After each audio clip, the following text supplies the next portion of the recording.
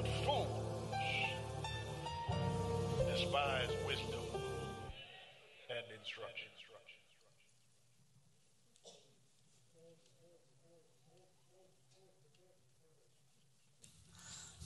Before open up the message for today, I just have a couple more announcements if you would allow me to.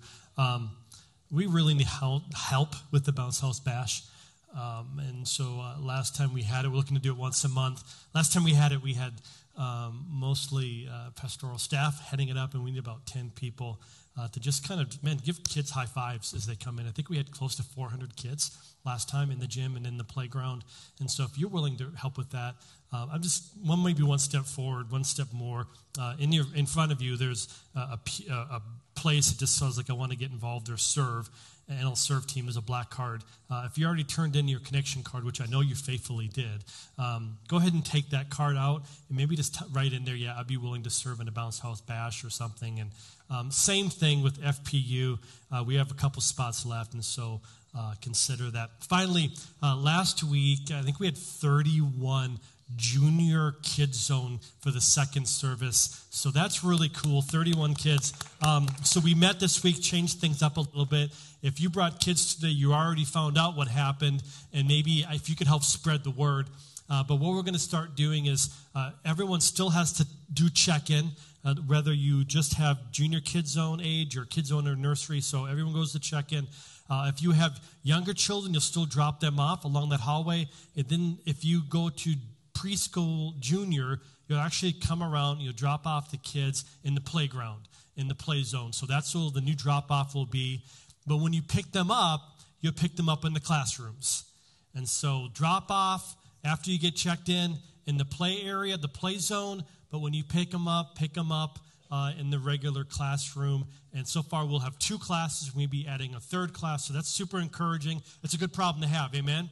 And so thank you for bringing your kids and to let them become a part of just gathering together. So we've been going through the book of Proverbs. And because you guys are absolutely faithful and amazing, I know you've been reading a chapter every day.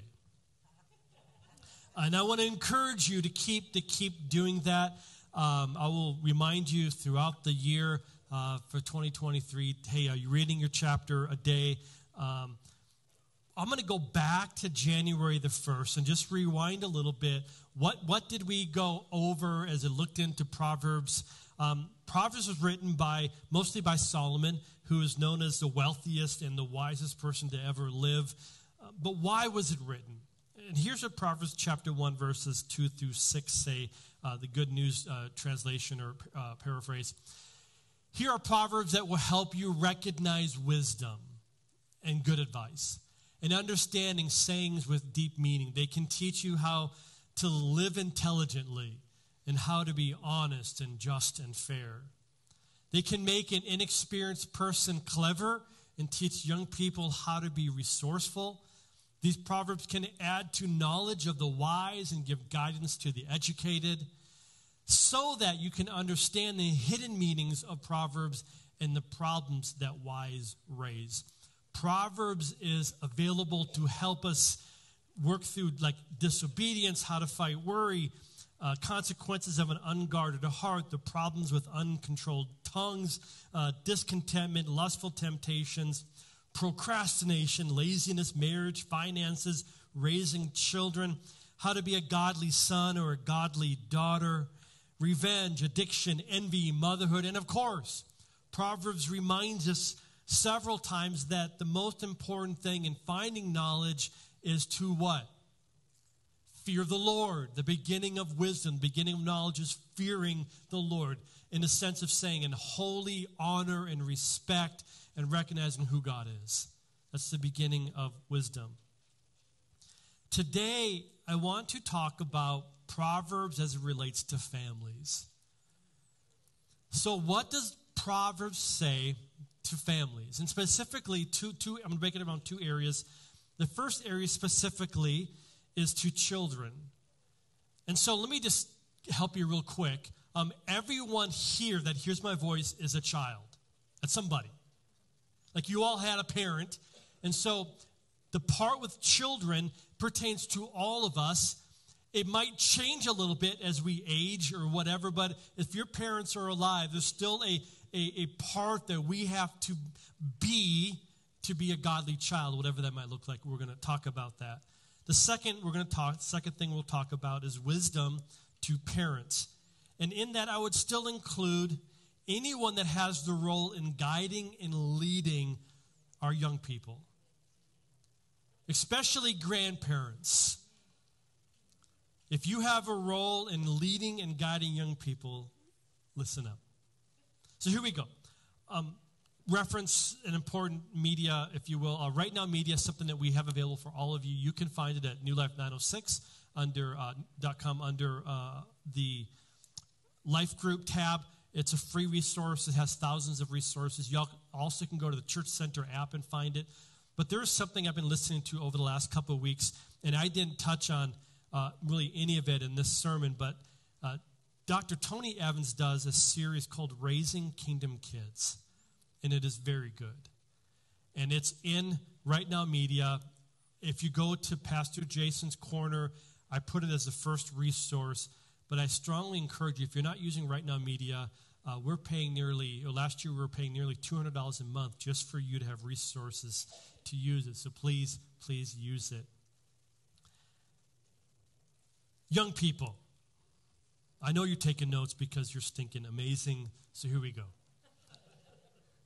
Wisdom to young people, here it is. Whenever possible, bring joy to your parents.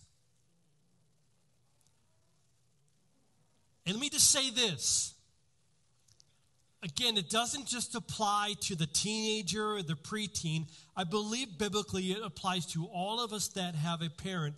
Part of our responsibility is to do the best we can to bring joy. But it's not as hard as we think it is. Because it's not joy coming from like performance. The Bible isn't saying, hey, if you perform up to stuff, if you get straight A's, if everything's together, then you'll bring joy. That's not what the Bible says. It doesn't say perfection. If you just live your life in a perfect way and then your parents will be happy and you can all sing Kumbaya, it's not saying that. It's not even saying, young person, you'll appreciate this. It's not even saying that you have to obey everything your parents say to you. However, if you're under the age of 18 and living at home, you probably should. If you're older, it's saying not necessarily. But Proverbs does a great job of summing up, how do I bring joy to my parents? Like, what does that look like? Proverbs 10:1 says this, wise children bring joy to their father, but foolish children bring grief to their mother. Where does wisdom come from again? A healthy fear of the Lord. So check this out. If wisdom starts with a healthy fear of the Lord, the answer to bringing joy to your parents is that each of us live with a healthy fear of God. That's where joy starts. So we live, young person, listen to me. You live your life, old person, listen to me. You live your life with the idea is how does God want me to live in this situation? If you do that, your parents will be joyful, even if they're an atheist, because you are living the right life.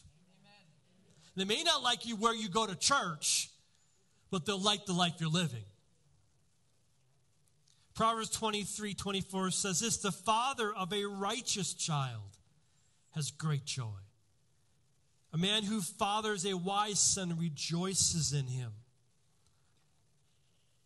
Righteousness, not perfection, not blind obedience, not getting straight A's, but righteousness, right standing before God. Honoring him will bring joy to your parents. And that's something God calls us to do. As a matter of fact, the fifth commandment says this, what? Honor your father and your mother. It's the only commandment that I'm aware of that actually gives you a promise. And it's repeated in Ephesians chapter 6, 2-3. And it says this, honor your father and mother, which is the first commandment with the promise, so that it may go well with you and that you may enjoy long life on earth. You want a key for life going well with you? Honor your parents. Honor your father and your mother. Does that mean you agree with everything they say? No. Does that mean you like everything they do? No. It simply means that you have a reverence and a respect for the role that God has given to them in your life. And here's the hard part. Let's just be honest together, parents. Has anyone parented perfectly? Just raise a hand real high. I just want to see your hand. Anybody? Anybody like, I wrote the book in Parenting 101. I'm 50, and I'm like, God, what were you thinking? Giving me a child when I was like 22. Anybody else relate? Like, I'm still like at 50, I'm going, okay, I'm at 50 and I think maybe I'm ready, but now I know too much that I don't want anymore. I am so ready for grandparent mode. I am ready to spoil them and send them home. Right? Grandparents, amen? Just feed them whatever they want and play. I didn't know any better. And then just let them go home. Like, I'm ready for that. But the problem is like no one's perfect. No one parents right. So sometimes it can be hard to honor a parent that did not do it the right way. But I want to suggest to you that we can still say, you know what? I respect the role that God gave to them, to me, even if I disagree with what they did or how they did it. I look back over my life and I'm like, oh my gosh, I made a lot of mistakes. Yesterday, I made mistakes. Thank you for not amening that to the kids that are here. I get offended, I get hurt, I get frustrated, which leads to anger, which you know how that goes. As a parent, don't we want to do the right thing? Like every parent I know says, you know what, I want to do it. One of the reasons we built the community center is I never met a parent that said, you know what, I just hope to destroy my kids' lives. It's my goal in life. No one says that. And so I thought, what if we built something to create community for parents to hang out together and learn from each other? And like, what if? And here we are. But to honor means to respect the role that they have. Even when you disagree. Let me just say this, on the same vein, respect is looked at different ways at different age levels, and even I think honoring looks a little different. So when you're under the age of 18 and you're still living at home, I want to suggest to you that if your parents tell you to do something, you should do it. That's just wise. That's just wisdom. But there comes a time, teenager, listen to me, this is important. There comes a time as a teenager when you're supposed to pull away a little bit. I tell all my children this, all my kids, when they're like really cool and awesome, and then they become teenagers and like, not. So anyway, I'm like, there's going to come a time when we're going to kind of clash a little bit. We're going to kind of, it's just going to be tough. Just know that I love you and you love me even though you forget that you do, but just remember that you do. And but that's healthy because this is why. There's an independence that's supposed to start taking place at teenage years, that a teenager is supposed to start thinking for themselves, start working things for themselves. A parent is still saying, hey, I'm putting boundaries around you, but there should be some rubbing and some conflict that takes place. This is important. Why should it be rubbing and conflict? Because there needs to be a place when a teenager starts to be independent and starts to get ready to lead their own life. One of the worst things that you can do as a parent is to not allow your teenager the privilege of sometimes disagreeing with you. Like, they can disagree with you as long as they do it in a respectful way, right? One of the worst things you can do is to keep trying to overshadow your teenager, because what will happen is you'll end up being a parent in ways that you don't want to parent until, like, right, in their 20s and in their 30s, and they're like somebody, right? Forgive me. I kind of want my kids out of the house at some point. Is that fair? Like, I love my kids. I with everything in me, I just want them out of my home. And I'm going to do everything in my power to prepare them to get out of my home and still be together with grace and love and kindness. Are you with somebody? So allow your teenager to be a teenager. And let me just speak to teenagers again. So I'm talking to you. When you disagree with your parents, it's okay. But do it in a way that's respectful and honorable. And maybe in the emotion, you can't do that very well. And so sometimes maybe you have to just hang out and chill. But maybe you can come back and say, hey, listen, can I just talk to you for a moment? And just, I disagree with this. This is why. And maybe there'll be a compromise. I've compromised once or twice in my whole life, right? Maybe there'll be a compromise. Maybe there'll be something working together. If you can't have a conversation because of whatever reason, maybe try it in a letter format, just simply saying, hey, I'm getting older. Like, this is what I wish could happen. But you can do that in an honorable way. True? So young person, just honor. When the baton gets passed, and in our life, this is when we kind of pass the baton.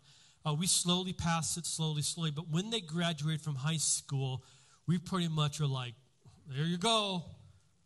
And so for us, we really have two basic rules in our home when they graduate from high school, if they're still there. It's, hey, just tell us where you're going and when you're going to come back because we love you and we worry about you. That's one. And then the other one is this. This is still my house, and I just ask that you respect the principles that we have in my house, in our home. And that's pretty much it. That's pretty good. So, but as a parent, as a teenager, just know when that baton gets passed and let it get passed. I'm going to go back to parents again. Be careful in trying to parent past the age that you're supposed to parent. Parents are always going to parent, right? Mom, I love you. You're watching today, I know, and you're amazing. But sometimes parents just got to kind of let go and let us grow, and we make our mistakes and we learn from them. If you keep bailing out your kids every time they make a mistake, they're not going to grow and learn. And young person, listen, you can be 40 and still be young. If you have a problem that you made, don't always come running back to mom and dad to help you financially because you made a mistake. Learn from it, somebody. It's so quiet. None of this is in the first service. It's all free for second service people. But if you made a mistake, learn and grow and deal with the consequences of that mistake and embrace that as part of growing up. And I'm going to go all out. Sometimes that means even refusing help from your parents that want to help you, which is so hard. Hey, can I give you $5,000 to help you? No, right? So I'll move right along. Number 2, young person. Always be willing to learn. And this is the last one for you. Then you can go back to whatever you're doing. Always be willing to learn. Here's what Proverbs 15:32 says. If you reject discipline, you're only harming yourself. But if you will listen to correction, you will grow in understanding. New Living Translation. Proverbs 26:13 says, do you see people who are wise in their own eyes? In other words, they think they have it together. There is more hope for a fool than for them. Be willing to learn, young people. Here's the deal. I'm just going to be, when I was 15, I was amazed at how much my parents didn't know. Just gosh, are you kidding me? They didn't know anything. Any 15-year-olds agree with me, don't raise a hand. But I was amazed by the time I was 26 how much they learned in 5 years, 10 years. I'm wow, you guys got a whole doctorate in parenting in 10 years. What happened? Young person, sarcasm. Young person, be willing to learn. Be willing to say, you know what, I don't have it all together. You might have a little bit more experience than me. You've been down this path. Maybe I will heed. maybe not my parents' advice, but maybe somebody else that's an adult. Like be willing to listen and to learn. Honestly, at any age that you are, whether you are 10 or 15 or 30 or 40 or 50 or 60 or 70 or 80, until you die, there's still stuff to learn. So have a willing heart to learn. Be willing to learn. One of the worst examples of what happens, and this is an example of more hope for a fool than someone that's willing to learn, is found in Romans chapter 1. And Paul is basically rebuking the culture, the Roman culture. And let me just read part of this chapter to you. Chapter 1, verse 22. Although they claimed to be wise, they claimed to know that everything together, they thought they knew everything, they actually became fools. They exchanged the glory of an immortal God for images made to look like mortal human beings and birds and animals and reptiles. Commentary, in essence, they took away who God really is and started worshiping the things that were made. That became their idols, the most important thing to them. Therefore, because they gave up who God is and his majesty and started worshiping things made by hands, made by people, the things that he made, therefore God gave them over in the sinful desires of their hearts to sexual impurity, for the degrading of their bodies with one another. They exchanged the truth about God for a lie. They worshipped and served created things rather than the Creator, who is forever praised. It is a exclamation mark to you and to me to keep learning and keep understanding. Listen, God has set up guidelines and rules and instruction manual for our life. And when we think we know better, we're in trouble every time. This is the scary part for me. This is always so hard. God gave them over. You know what that means? That means that their heart changed and they didn't know it. The problem with deception is deceptive. You don't know you're being deceived. By definition. They were being deceived but thought that they were speaking truth because they stopped being willing to learn. To parents, grandparents, number one, teachers, you have more influence than you think. You have more influence than you think. I have been told so many times that, kids don't really listen to their parents. It's whatever their peer group is and social media and whatever is around them. And there's probably some truth to that. But let me just back up. How many of you, when you were young, said stuff like in your mind, I will never do what my parents did?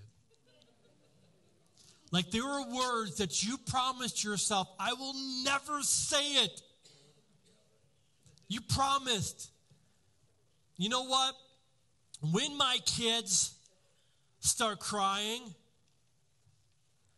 I'm never going to say, hey, stop crying, or I'm going to give you something to cry about.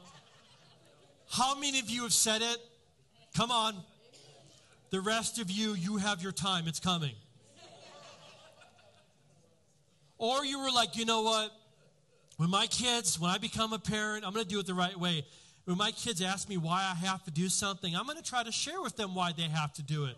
And so at 2 years old, hey, listen, you know what? The implications of the decisions that you're making are causing ramifications bigger than you understand at your level. And if you just follow my advice, your life will go well this year, next year, and the following year, and you'll help your mental state. And therefore, just listen to the advice that I give to you. Let me know how that goes. So, like most of you, you tried that. I tried that. And it lasted a couple times. And all of a sudden, I remember the day when I found myself saying, and like my child was like, why? Why do I have to do it? Because I said so. And I embraced it with all that's within me.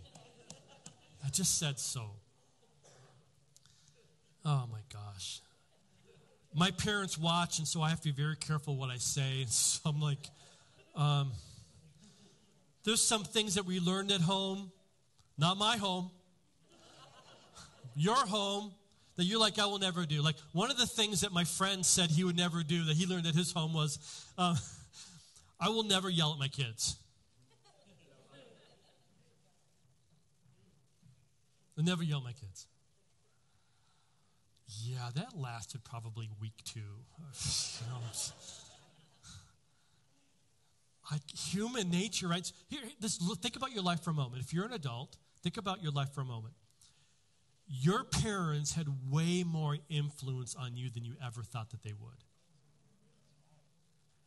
So give yourself some credit. You have way more influence than you think you do.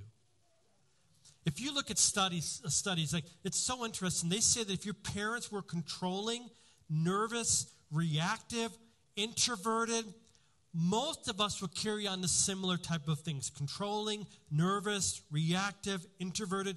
Most of us follow the same pattern. You have way more control, way more influence than you think you do. So what does that mean? What do you do with that? Proverbs picks it up perfectly in Proverbs chapter 22, verse 6. Start children off on the way they should go, and even when they are old, they will not turn from it.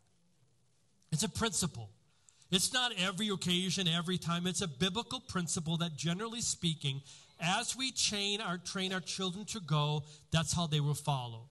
So if you train your children in bad behavior and in yelling or in cursing or in not valuing generosity to things of God, you pretty much are training your kids in the same way. Now, is there exceptions? Absolutely. Can God change someone's heart? Thank God, yes. But the rule of thumb is, as you have trained your child, eventually that's the path they will take. So if you train your child in righteousness and in faith and in generosity, valuing the things of God and in serving, they might rebel for a season, but there's a good chance they're coming back home. There's a really good chance.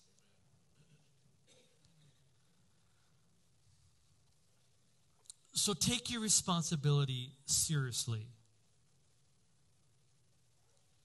And let me just hit just a couple, we call it this podium, whatever, like a couple hot spots that I just want to share, just encouragement maybe. Live out honesty in your home, in patience, humility, and generosity.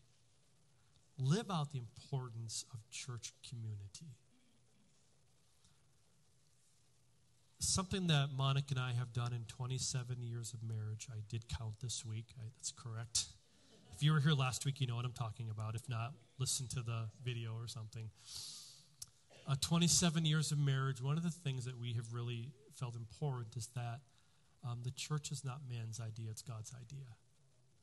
And that, I think it's Ephesians, it says it's through the church the manifold wisdom of God is displayed, that God chose the church, capital C, to glorify his name in our world. So we have made it a priority that wherever we go, we'll be gathering together, worshiping with somebody. I think in 27 years, outside of COVID, in 27 years, I think we maybe have missed a Sunday gathering maybe 6 times tops. And I'm not doing it to say good boy, because I'm actually a really bad dad in so many ways. But anyway, what I'm saying is, in your family, stress the importance of gathering together and worshiping together, of making coming together a priority in your home. More and more, I think as COVID happened, there's this idea that church is second, gathering together is second. I go on vacation, that's fine, but when you go on vacation, worship together. I love online, you that are online, but being online is not the same as being in person.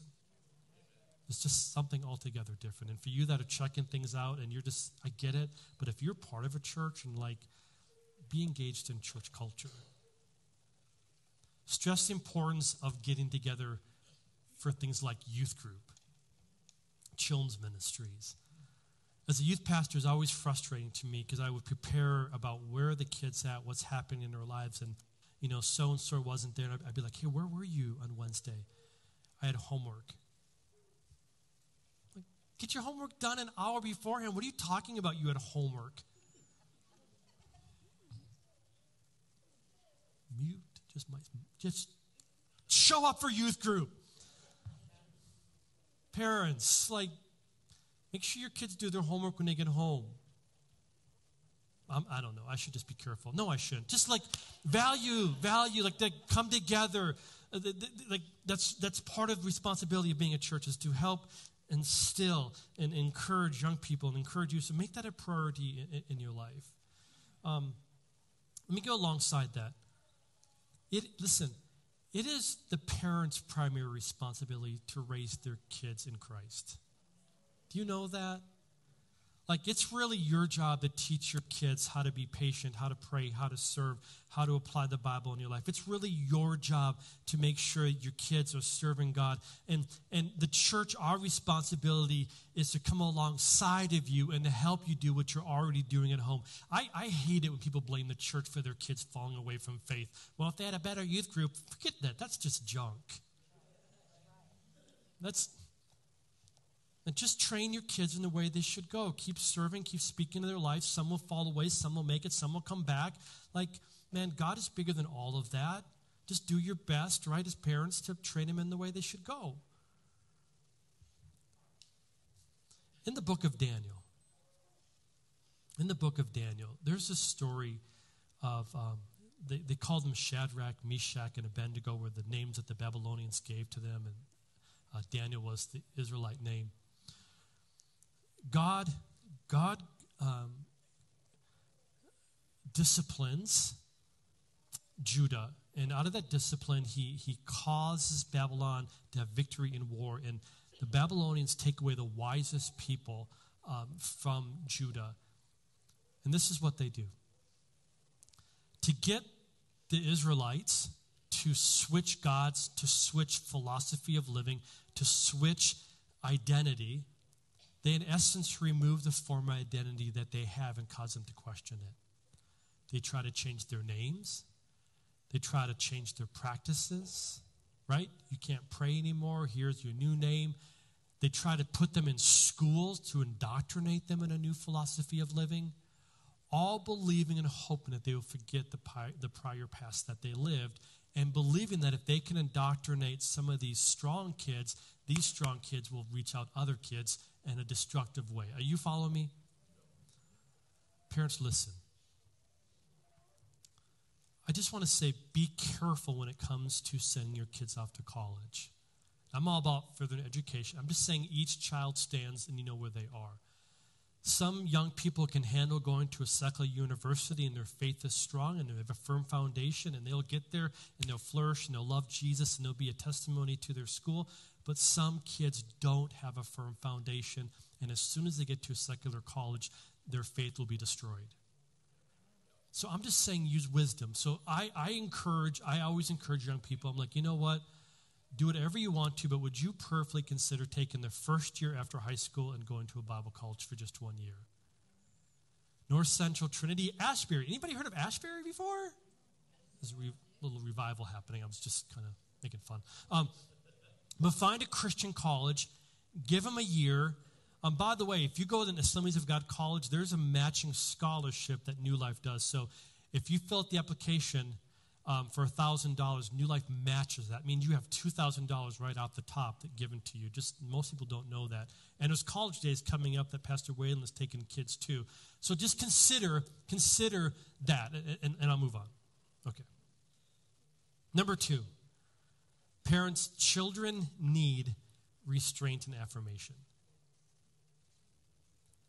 They need both. Here's what Proverbs 19:18 says, discipline your children, for in that there is hope. And listen to this, do not be a willing party to their death. In other words, don't stand by watching your child self-destruct and think, well, I don't want to upset the house and they'll get mad at me. Yeah, let them get mad, but it's their life you're talking about. Don't be a willing party letting your child destroy their life when you just remain silent. They need affirmation. They need, like, hey, you're amazing. They also need to hear, you're amazing, but this decision you're making is not a good one.